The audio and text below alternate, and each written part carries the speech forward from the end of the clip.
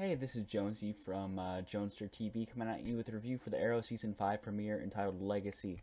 And as much as I enjoyed Season 4 despite the finale being pretty bad and a lot of the plot being different, it seemed to keep my interest throughout the whole entire season.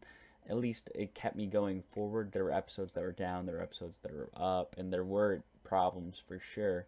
And the writing wasn't exactly on par with Seasons 1 and 2, but I came into season 5 with high expectations, and I gotta say, I was a little bit let down.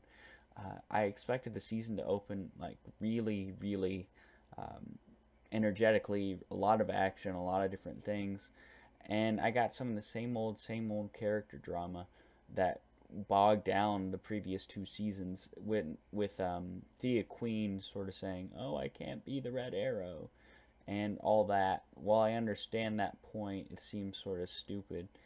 And I did like the villain. I did like Church, the gangster. This episode, he seemed to be sort of charismatic and cool, and the new vigilante seemed cool at the end of the episode. That of course Oliver's probably gonna fight him for the main villain. But there was nothing really in the premiere that really grabbed me like the season 4 opening, and I really think that was a negative part of this episode. But there were good points, and let's talk about those real quick too. Uh, the fight scenes were all stylish and well done. The dialogue between Paul Blackthorne and Stephen Amell, Oliver Queen, and Quentin Lance was great, and the whole theme of Laurel's legacy was great to be put in there. There were some cool action sequences as well, like just as far as the police officers working with him and uh, Oliver being kidnapped was an interesting thing, but it's not like we haven't seen that before. But really, what Arrow Season 5 needs to do for me is it needs to set itself apart from the other seasons while still maintaining that feel.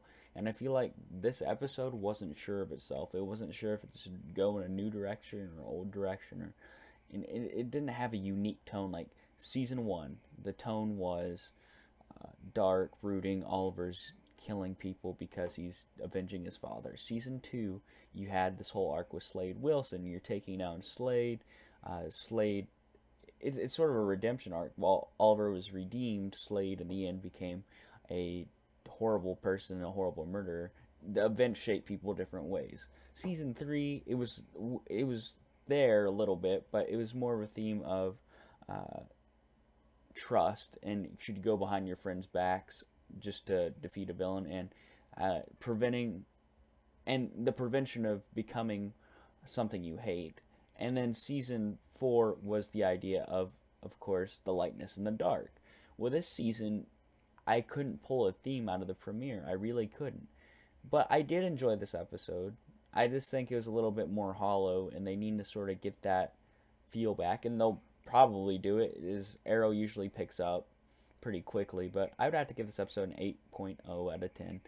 And I enjoyed it, but at the same time, they need to do more, honestly. But it was a it was a fair episode of Arrow. It was entertaining, but there's a lot of things they need to start doing better, and hopefully they do. I'm hoping the season turns around the series. I really did like seasons 1 and 2, hated 3, and 4 was decent, but if they really want to turn the show around, they're going to have to get a special vibe for this season, so it doesn't just seem like they're repeating material. The Bratva scenes, by the way, were pretty great too. They were way better than the flashbacks last year already. But again, I'd give it an 8.0 out of 10. Arrow Season 5, Episode 1, Legacy. I hope you've enjoyed this review. Remember to like and subscribe. This has been Jonesy from Jonesy TV, signing off.